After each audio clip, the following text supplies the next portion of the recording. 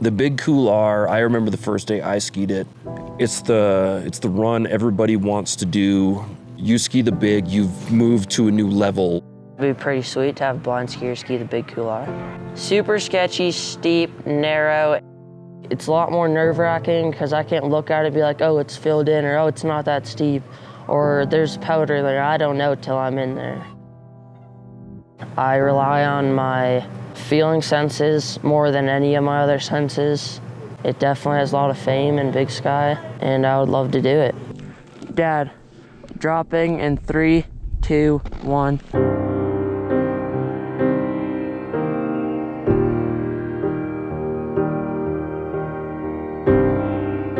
Everybody's world changed forever in August of 2014. I think I just turned 8.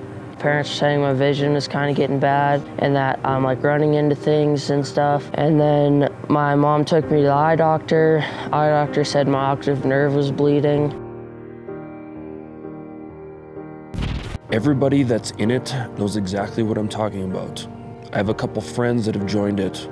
It's a club you never want to be in. I can remember the exact moment and exactly where I was driving and exactly the phone call.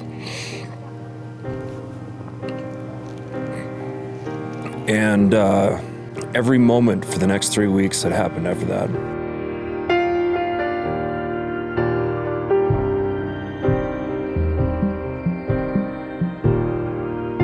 So we were ambulanced to Bismarck, airlifted to Minneapolis, immediate surgery. I had a meningioma, brain tumor, size of a softball. I think my first surgery was 15 hours, and then I was in the hospital for 2.5 weeks the first time. I was back. First scan was clear 3 months later. Another surgery that went on for about 4 years. I've sat through 15-hour surgeries, and his attitude going into them, coming out of them, the days after them, essentially every strength you have in your body to not fall apart in front of him so you can walk out the room.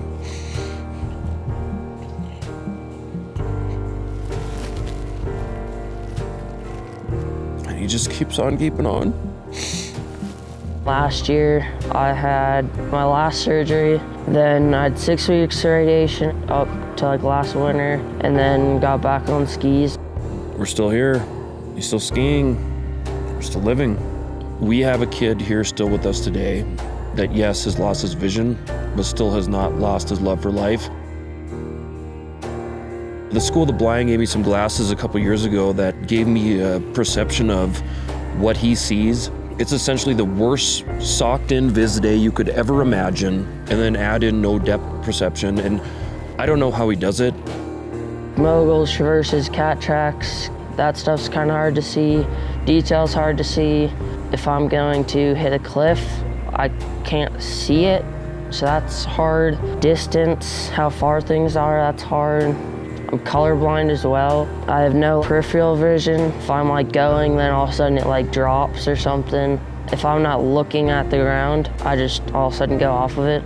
You know, he's not just legally blind, he's like a 2800. It's amazing how well he skis and how he basically feels his way down the mountain. And if he has somebody with him that he trusts, it's full throttle. I just want to push him to be the greatest, and he's pushing me to be a better skier. It's amazing what he can do on skis. It really blows people's mind. I mean, it blows my mind. He really shows me what people can accomplish. All you have to do is put your mind to it and really just go for it.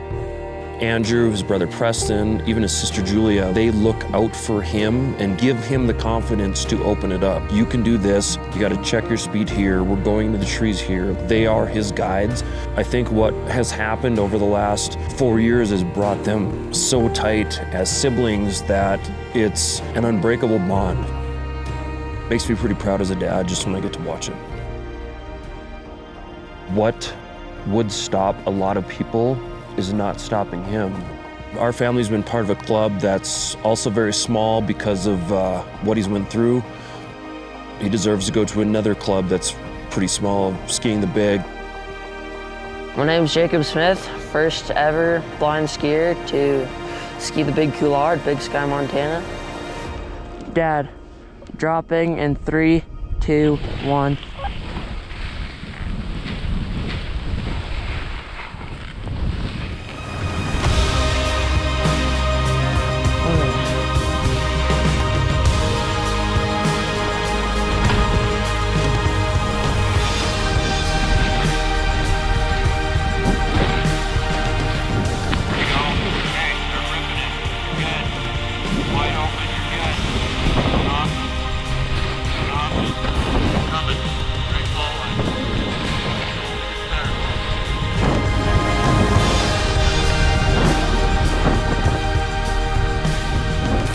Did it!